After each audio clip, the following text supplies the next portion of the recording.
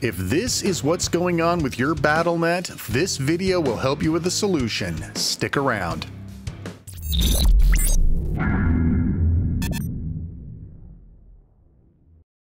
Hi everyone, Shane R. Monroe here. It's time for an emergency battlenet client fix. You're going to have to start from scratch. You must reinstall battlenet fresh in order for this to work. So go ahead and install the launcher one more time.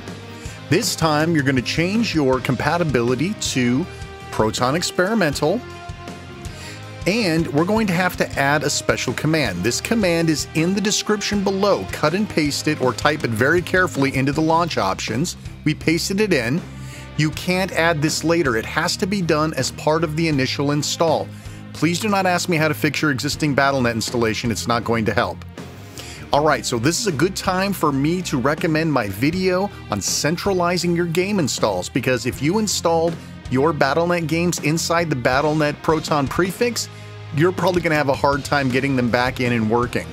So as you can see here, we're going to speed things up just a little bit. You don't need to see that entire update.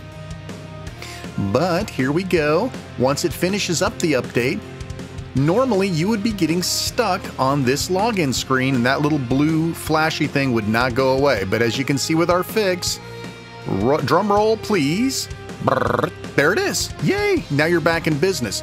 You can go ahead, log in, and you're going to have to handle reinstalling your games, or if you are using my centralized process, go ahead and point battlenet over to where you have your games installed. I highly recommend you do not ever install games inside a third-party digital locker's Proton prefix, because these things break religiously and you want your games separated from the chaos and mayhem that is the third-party digital locker.